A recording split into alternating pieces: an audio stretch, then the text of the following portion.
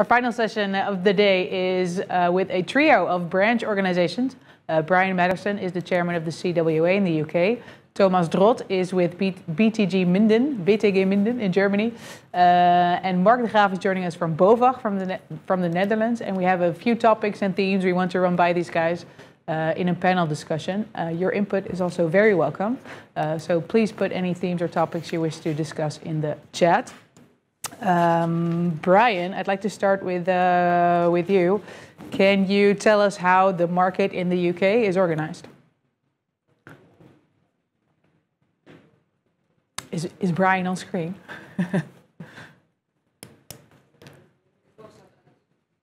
I think you've still muted your microphone.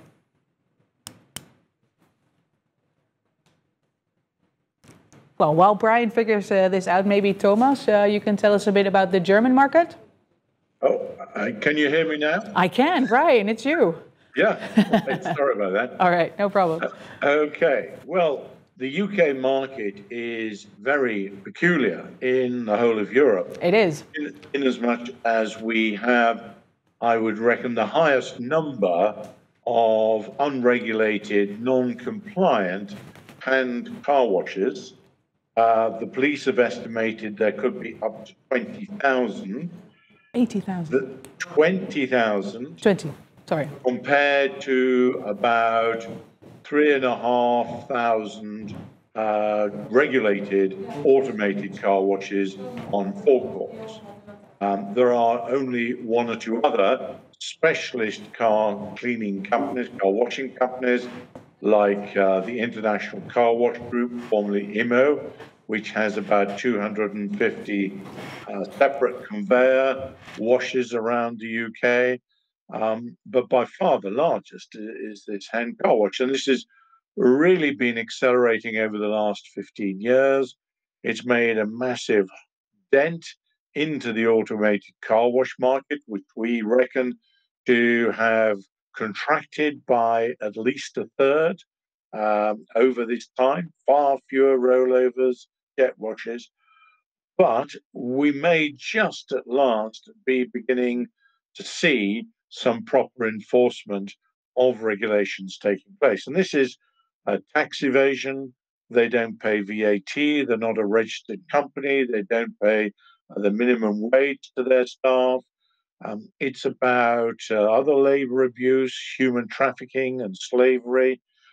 Unseen, one of the charities that concentrates on human trafficking and slavery, reckons that out of 2,000 calls they had in 2019, over 40% were from hand car washes. So you can see the extent of the problem we have. There is also the damage to the environment, toxic waste, including acids, going into storm drains rather into proper foul sewers with separators. And so this has been an absolute disaster for anything to do with the automated car wash industry. But as I say, I think with the efforts of the Car Wash Association and others and charities, we're beginning to see perhaps the hand car washes starting to recede. And of course, with Brexit, we have a new immigration bill, and certainly the government is suggesting that up to 800,000 East Europeans could have gone home at the start of Brexit and during the pandemic.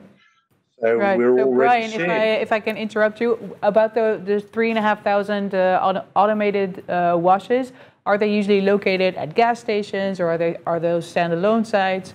Is it rollovers or jet washes? Right. What's big? It's I would say 95% are on gas stations. We have only something like 2,000 rollovers, but we do have well over 4,000, maybe 4,500 jet washes on those car stations, because some have a multiple of rollovers and jet washes. Quite often one rollover, one or two jet washes. So maybe the Brits like to wash their cars themselves. They always did. It was the Saturday morning occupation. but now we are time precious. That Saturday morning occupation is taken with taking Fred to play football or the girl to the gym, tennis, and so family life is very time consuming. So what we can see, the latest trend is not, sadly, in some ways, for the belt conveyor type of super duper car wash. It is more for multiple bays of really good jet washes, 4 or 5 bays, because Right. then people don't have to wait to wash their car. Right. Thomas, if we can switch to you, what's the situation like in Germany? Well, first, warm welcome from the BTG in Germany. Thank you. And the BTG has been the only trade association for roundabout car wash since the early 60s and the last century. So we just look at the car wash for a long time. In the last years, the number of car wash has declined in Germany. So it's a really good development. In this year, actually, we have estimated, it's no sure number, but it's estimated well, around about 2,400 tunnels, round about 2,400 to 2,800 jet washers. By the jet washers, we just count equipments with more than 4 jet wash places. And we have additional round about 14,000 rollovers. The rollovers are situated at gas stations, usually. And the rollovers partly belong to the oil companies and are leased to the operator of the gas station. In some cases, they also directly belong to the gas station owners or operators who run this business on their own. The tunnels are mostly owned by private people who have 1 to 5 car wash equipments, car wash tunnels. And there are some medium-sized owners with more than 5 car wash equipments, and only some very few larger chain stores with a chain of car washes. Best known might be Mr. Wash or Immo or Clean Car. Yeah. But most are in private hands. On the other hand, the number of car washers per car per calendar year has unfortunately declined. It's getting less during the times. Some decades before, we had round about 10, 12, 14 washes per car per year. And nowadays it's round about 6 to 8 washes per car per year. On the other hand, the wishes of the customers are getting higher, and they seem to take higher programs, not only the basic wash, but premium car wash programs. The declining of the number of car washes per year might be because some of the people have not only one car, but the second and the third car, and those cars are not used as much as the first main car, so it's also washed seldom. Thank you, Thomas. I'd like to switch to Mark de GRAAF for a bit. Mark, here with the Bovag in the Netherlands. Can you tell us about the situation in Holland, or in the Netherlands, I should say? Of course I can. I think the car wash market here in the Netherlands is really developed the last couple of years. And if you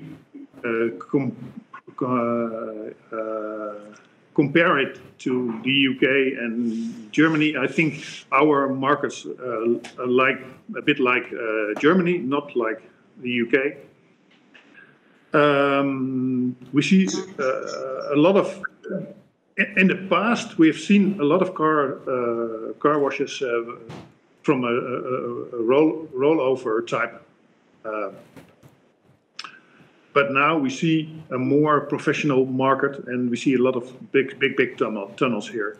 And what you typically see in the Netherlands is the bigger car washes have interior belts, and that's developing. And we see a lot of interior vacuum places here. Yeah, and that's also different from the other markets. Yeah. And I think this is something you can compare with Mr. Wash in Germany. Right, and I think what goes for all of these markets is that it's not like in the USA where there's consolidation happening and there's only the bigger chains, but there's like the mama and papa stores are still out there, right?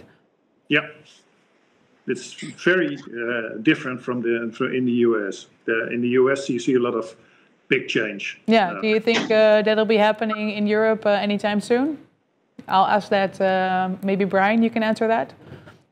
I think that certainly IMO in the UK have decreased the number of conveyor washes from about 280 to 240 because of the unfair competition from hand car washers, who at the beginning were offering a hand car wash for £2.50 compared to the minimum on a conveyor or a rollover of, say, £4 or £5. So that has had a very bad effect on the car wash market.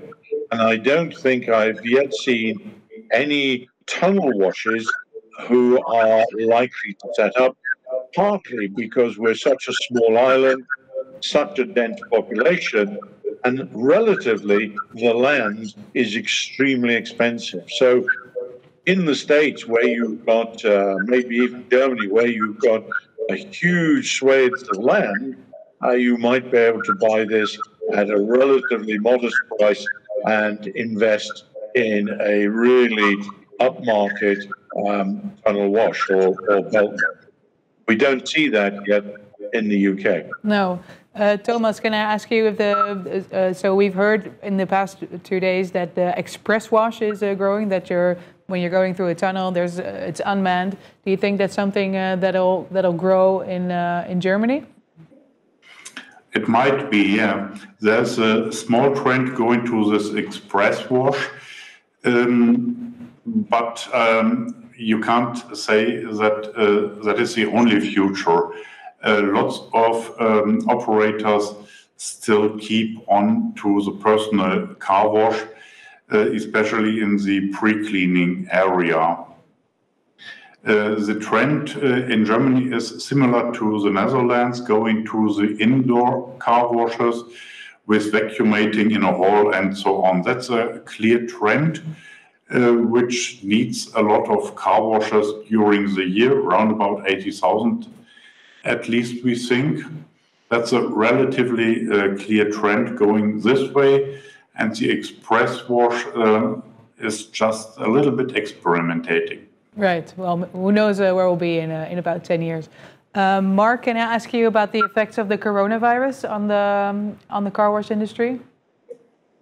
Luckily, we weren't affected here as much as a lot of other countries.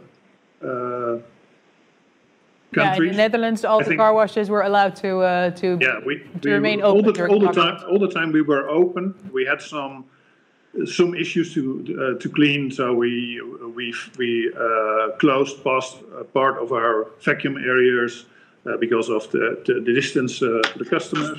But we are very lucky. If you compare it to Germany or Belgium was very terrible for the operators.